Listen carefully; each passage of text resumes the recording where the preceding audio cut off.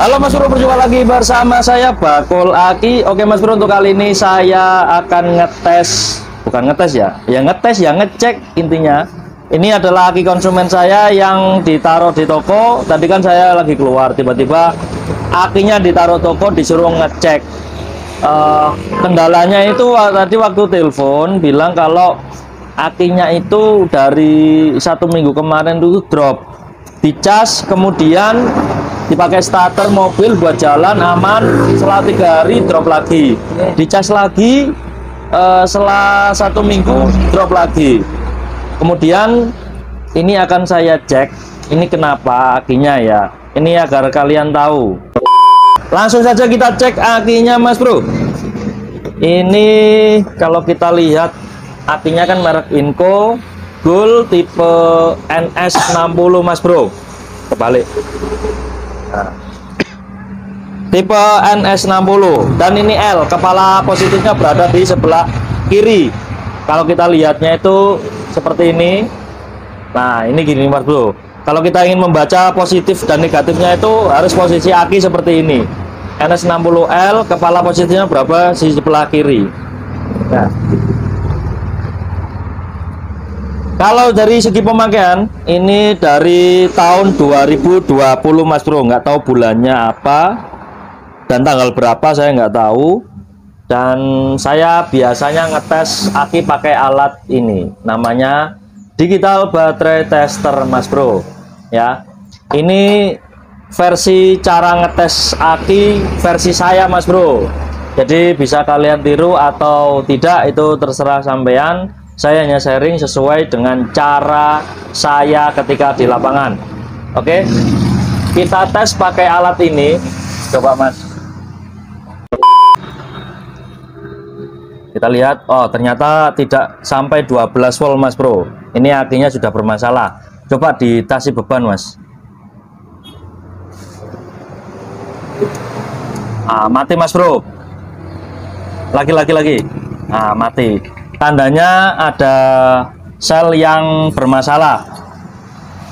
Itu versi saya cara membaca alat digital battery tester. Coba kita buka satu persatu. Kalau dari kondisi airnya itu masih aman ya Mas Bro, tidak sampai telat. Nih. Nah, ini Mas Bro, masih aman, tidak sampai telat.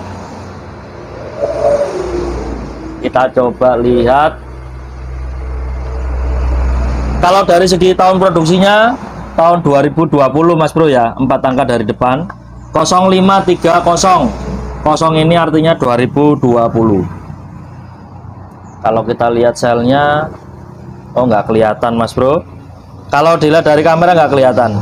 Coba dilihat pakai alat ini ya. Coba Mas dilihat, dites.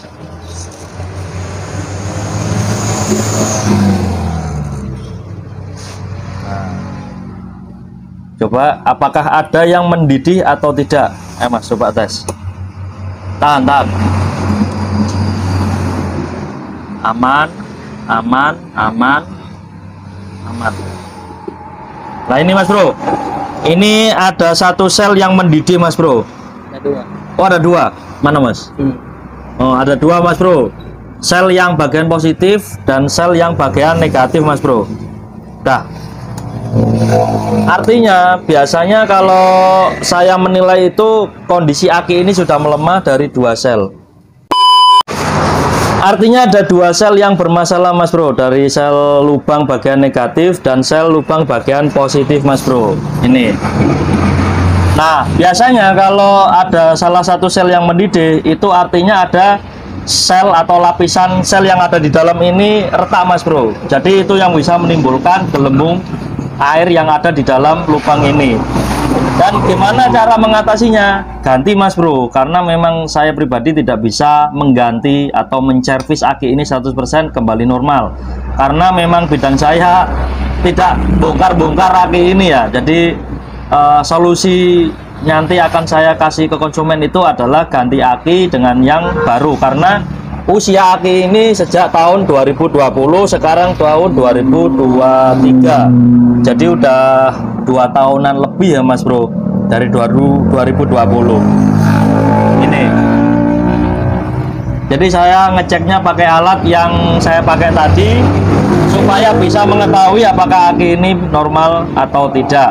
Kalaupun disetrum tetap saja Mas Bro, karena sebelumnya ini sudah 2 atau 3 kali disetrum oleh konsumen, tetapi hasilnya tetap sama, tidak bisa normal kembali dan tidak bisa dipakai untuk starter mobil Mas Bro.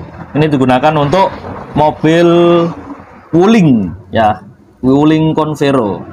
Oke Mas Bro, sekian informasi yang bisa saya sampaikan. Semoga informasi ini bermanfaat. Sampai jumpa di video selanjutnya. Barangkali kalian mengetahui cara yang berbeda dengan saya, silakan ketik di kolom komentar, karena konten ini adalah konten yang sharing tentang otomotif baterai kendaraan bermotor. Sampai jumpa di video selanjutnya. Salam strum dan salam otomotif.